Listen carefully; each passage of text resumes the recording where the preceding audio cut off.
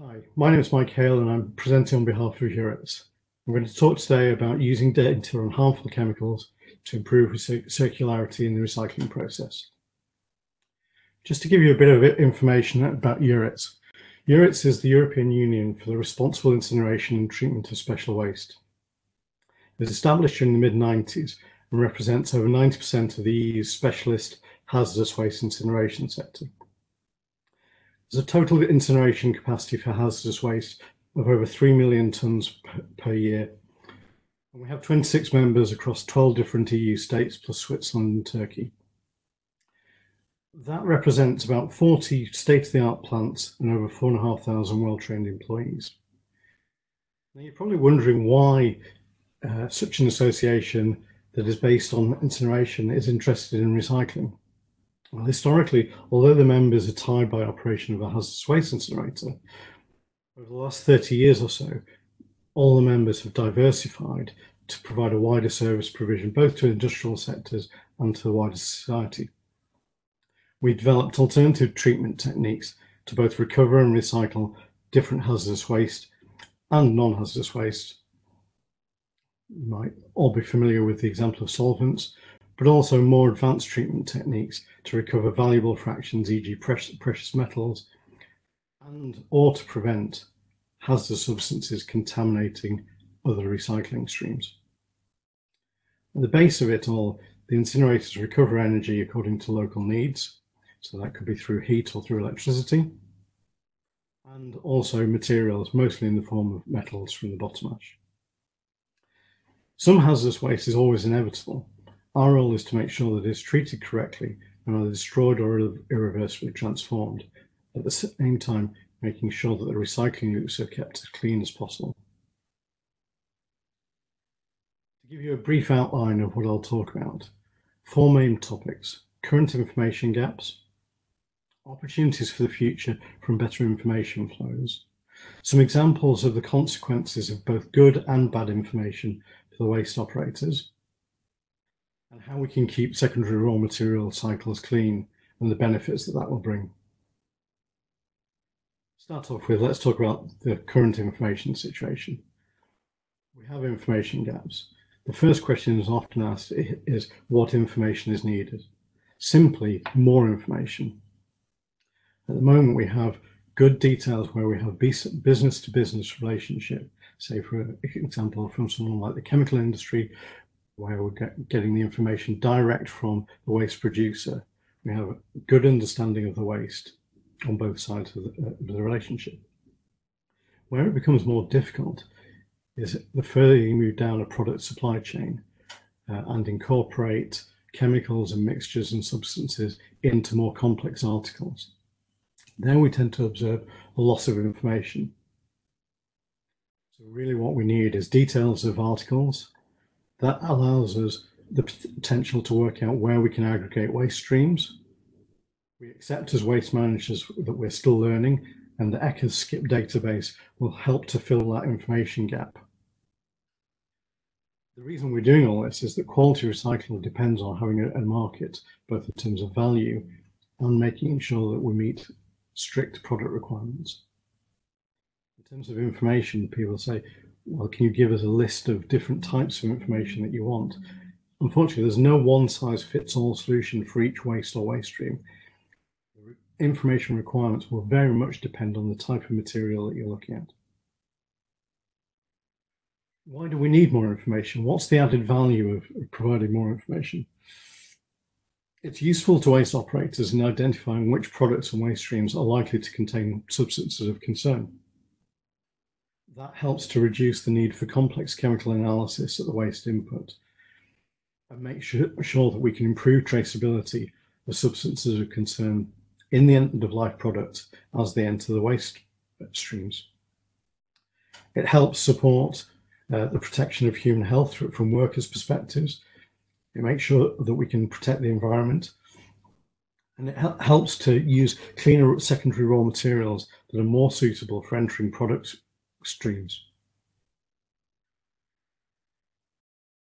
As I mentioned, it'll also help us develop new, innovative, sector or waste-specific approaches that will enable better recycling. I've already mentioned the phrase substance of concern. That's one of the things that we really need to think about how we can define. It has to be built on a risk-based approach for products that contain suitable thresholds. The key to it is traceability. It can't be voluntary if it's going to be effective, and it's crucial that imported articles follow the same rules as those articles produced in the EU. That allows better information both for consumers to make informed choices and greater opportunities for waste management companies to make sure that the recycling loops are kept clean, to decontaminate those recycling loops when necessary, and to produce better recycling. How could we define substance of concern? Simply, as comprehensively as possible. REACH defines substances of very high concern and is the focus of the SCIP database. Eurits believes that we could go further. Other substances already have restrictions defined in other commitments, e.g. POPs in the Stockholm Convention, mercury in the Minamata Convention, other heavy metals, CMR substances. All of those can help provide a basis for a definition of substances of concern. Perhaps one of the most difficult topics is that of legacy substances. As new substances are defined as substances of concern, in some cases, many years after the substance is created and possibly incorporated into a complex article, that produces a difficulty in terms of capturing that information. How do you capture information on substances of concern for articles and products that have long lifespans of, say, 10 to 15, maybe 20 years, long after the actual material has been produced? Ultimately, this is an open question. Will it lead to requirements for full material disclosure in supply chains? It isn't just about substances of concern, but also about substances of interest. There's an opportunity for us here to use the similar approach to identify critical raw materials. That will allow us to increase the amount of dismantling and therefore targeted quality recycling. That allows us to retain more valuable resources rather than requiring more virgin materials, which is crucial if we want to realise the goals of achieving a circular economy. As I say, better targeting from more information allows new techniques to be developed and also potentially reduces the amount of analysis. We're really just at the beginning of exploring the possibilities offered by the SCIP database. I can give you some good examples of both the consequences of good information flows and bad information flows. Hazardous waste collection and treatment acts as a gateway to the circular economy. It enables us to build trust in the quality of secondary raw materials. If we adopt a precautionary approach to avoid the reintroduction of hazardous substances in recycling, we can do that by properly identifying and removing those substances at an early stage. This enables safe recovery and recycling processes and prevents substances of concern reaching the wider environment, and also ensures that the circular economy remains clean and ultimately economically viable. It's crucial that we develop greater confidence in the quality of secondary raw materials and destroy or capture unwanted hazardous substances. If we're to maintain trust and, perhaps more importantly, value in secondary raw materials, we can't accept lower standards for recycled materials. We have to make sure that they're subject to the same rules. We're already starting to observe problems with contaminants in recycled materials that affect the future recycling. An easy example is bisphenol A, BPA, that is often contained in thermal receipts, and that material then contaminates the quality of recycled paper if not properly captured at the outset of the recycling process. Eco-design and substitution will obviously help, but not every substance of concern can be substituted. We need to level the playing field with high standards both for recycled materials on the input and the output, and not reduce the standards.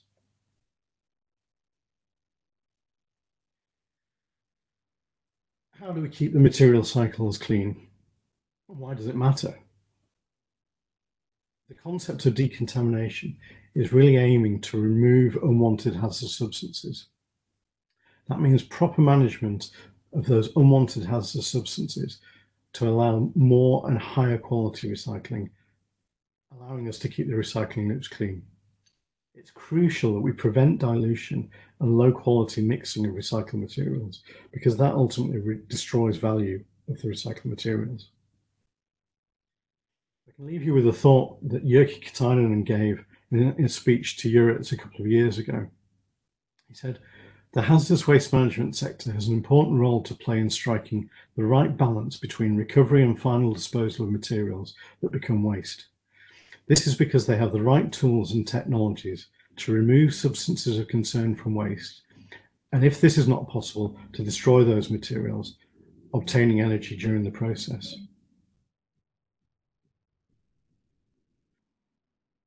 Just to leave you with a few key messages. Better information will lead to more intelligent and better quality recycling. Waste operators need more information, but those requirements will differ across different types of waste and according to the waste stream.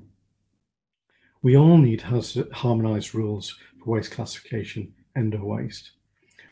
And crucially, we need better enforcement of the existing legislation, much of it which is very good, but is not enforced sufficiently. Source separation is critical. Any dilution or mixing of substances in the waste streams will kill off high quality recycling and prevent clean material loops. We really need to work out ways to develop and promote markets for secondary raw materials, which maintain value. So, more intelligent and informed recycling is an area of potential economic growth that we should take huge advantage of across the EU. Thanks very much for your time. If you would like any more information, here's our details. Our website is eurits.org, or you can contact me at admin@eurits.org. Thank you.